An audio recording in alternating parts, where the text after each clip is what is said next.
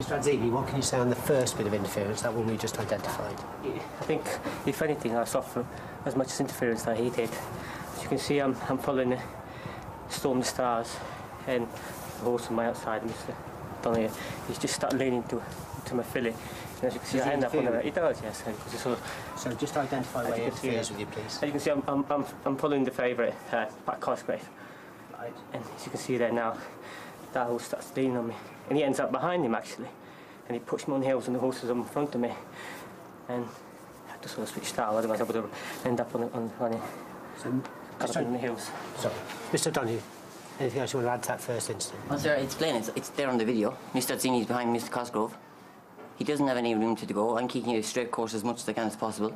And Mr. Azzini switched out and has bumped my horse and took him off his line and took him his balance away. Right, Mr. Azzini, anything to add on the first one?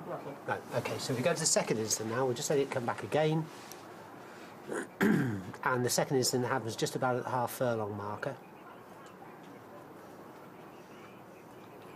Quite severely for the second time. Mr. Azzini, what can you tell us about the second incident, please, at the half furlong marker? As you can see, so when I switched out, I'm sort of far off the rail. Right. And the horse from my outside just kept leaning on me all the way. He actually gave me half a bump. As you can see there, we sort of free off the rail and he keeps leaning on me. Keeps leaning. Mine is a big filly. And you know, it's like a big cold sort of upside. As you can see there, he keeps pushing me. I end up from being four off the rail to sort of one off the rail. And my filly got a little bit unbalanced. I gave her a couple of smacks on my left hand. She did sort of lean on the horse on my right hand side.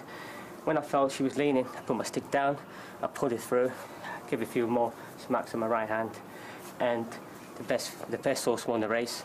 I think if he was good enough, he had plenty of time to get by me, so I don't think my filly would let him. Even if he went another lap, I don't think he'd have got by me. Okay.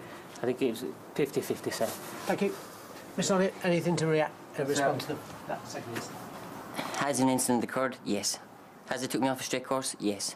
For the second time in the race, my horse has received a severe bump, which has obviously taken his breath, knocked him off his stride and off his rhythm, and he's doing his best and trying his hard to get back at a filly that's obviously has a weight allowance against him, but he's suffered interference and he's been beaten ahead on the line.